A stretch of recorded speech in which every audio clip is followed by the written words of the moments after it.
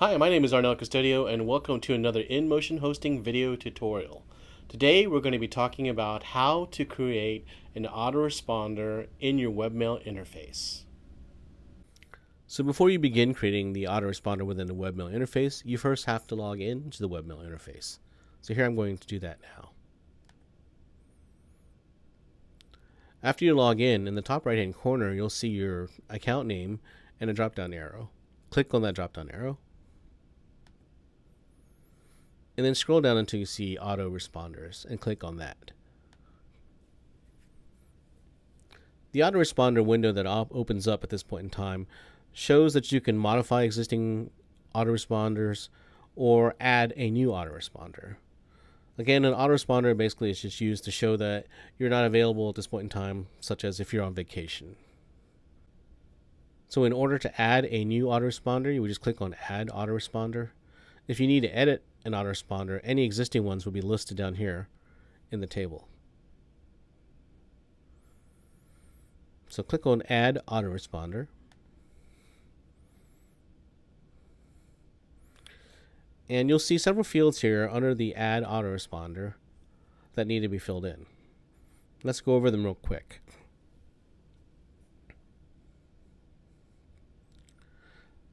First, you see a character set, and this is mainly used for if you're sending a message that's in a different language than English. By default, it is set to UTF-8.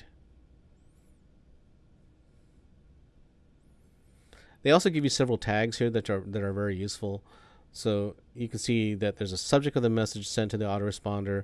This is pulled from the message that it's autoresponding to. So if someone is sending a message to you saying, "Hey, what's up?" and they have a subject of saying hello, then the subject in the message of the autoresponder would say hello. Same thing for the from, which is the name of the message that's being responded to by the autoresponder, and also the incoming email sender's address.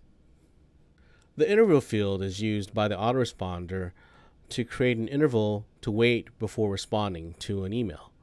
And this is useful because if your sender is sending you a message and they have an autoresponder on themselves, then it stops them from basically spamming your mailbox to the point of making it full. So this is very useful in limiting the number of messages that are going back and forth between one address and another, and it helps to keep from having hundreds and hundreds of automatic responses, especially if someone also has an autoresponder on their end.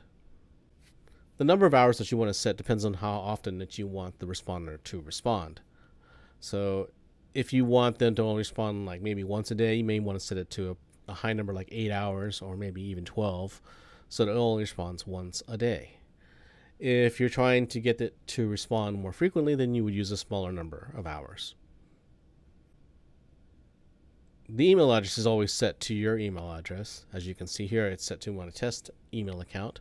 And the from address lets you designate the email address that's being used by the autoresponder. This will allow you to create an email address that is used primarily for your autoresponder. The subject is basically the subject of the auto-response. So if you're on vacation, you would say, "Hey, I'm on vacation," and then say until whatever date. If you wanted to use specific HTML formatting, then you would check off this message contains HTML, and then the body would be the body of your message.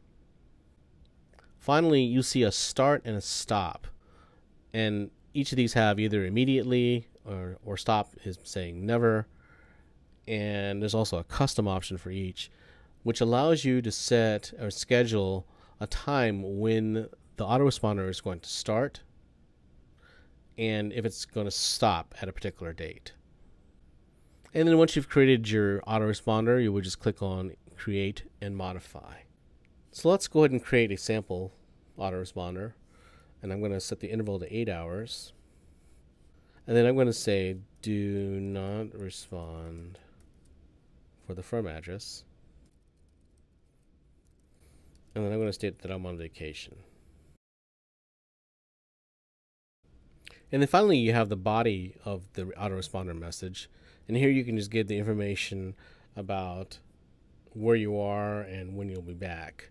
basically useful information to the users so that if you have an alternate email address or alternate contact information, they can find that here. And then once you have the body done with what you want to say, you would click on Start, say start it immediately if you want to start it right now, or Custom, then you can set a date when it's going to start.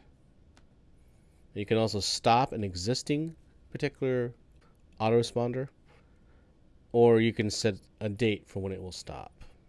And then when you're satisfied with the message body and the scheduling, then you would just click on Create/Modify button at the bottom. And then you'll see a screen confirming that your autoresponder has been created. And then you click on Back, it'll send you back to the default Webmail interface screen. So if you want to go look at your list of autoresponders again, you would click on the drop-down arrow with the username, and then click on Autoresponders. And here you can see the autoresponder that I just created. And that's how you create an autoresponder within the Webmail interface. Thanks again for watching this InMotion Hosting video tutorial. We hoped you liked it. If you did, please give us a thumbs up below, and also subscribe to our channel. We'd also appreciate a few comments so that we could know what kind of videos you'd like to see in the future. Thanks again for watching, and have a great day. Did you know the InMotion Hosting Support Center has thousands of articles, pictures, and video tutorials to help you out with your web hosting questions? Something for everyone, from beginners to experts. Join our community and sign up with your Facebook or Google Plus for free swag, prizes, and discounts. Visit our support center at inmotionhosting.com/support.